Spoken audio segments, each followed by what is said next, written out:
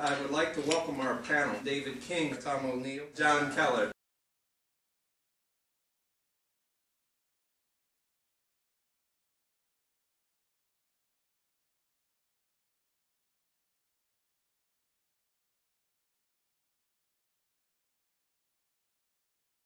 We often talk about two types of leadership, transactional leadership and transformational leadership.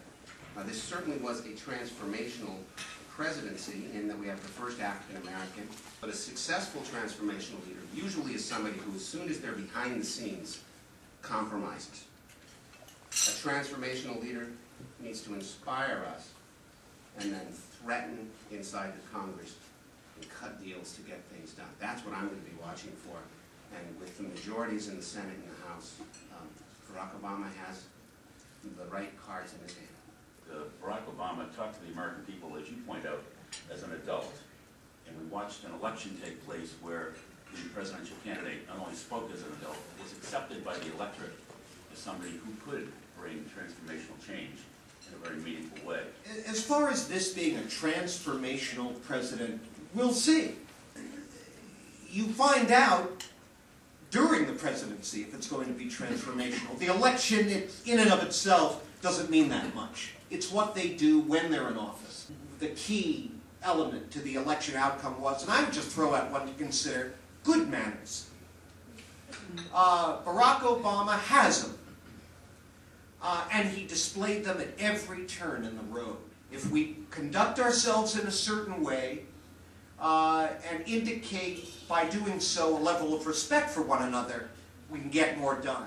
I'm a little fearful for the new president that expectations are so high that he won't be able to manage them. In fact, managing those expectations is probably job one, and I think he started. I think that Barack Obama has an instinct for working with folks on the other side of the aisle. John Podesta has said that there is no distinction between economic policy and health care. That health care is one of the most important economic policies. So they're going to treat them one and the same. If this is truly a time of crisis and the country needs to move forward boldly, quickly, then you want to have strong majorities in the House and the Senate. If this is not a time of crisis, I think we need a good, strong check. The only thing I would add to that is it may well be that Barack Obama is a couple of light years ahead of the leadership in Congress, to be very honest with you. And so I think in and of itself, that's going to be a check and a balance.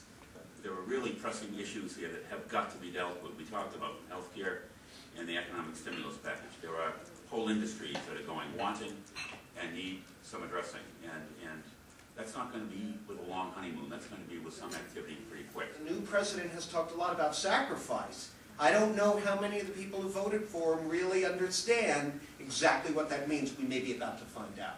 There's no question that when Americans are challenged, just my opinion, when Americans are challenged, they step up to the plate and they do better. Economic cycles come and go. This too will pass. Progress, yes, we're making it. Hope, that's there. No question about it. Young people have been turned on to politics through community service at the local level because they want to make change at the ends of their hands, right here, right now. I'm very excited about this generation. Barack Obama represents part of that change, shift from the me generation to the we generation. It's a remarkable group, and we ought to put our faith in them. And regardless of our partisanship, I think we have a bright future. Can I say thank you very much to everybody that came. Paul, thanks for your hospitality. David, nice to be with you, and John, you as well. Thank you. Thank you. Thanks for coming.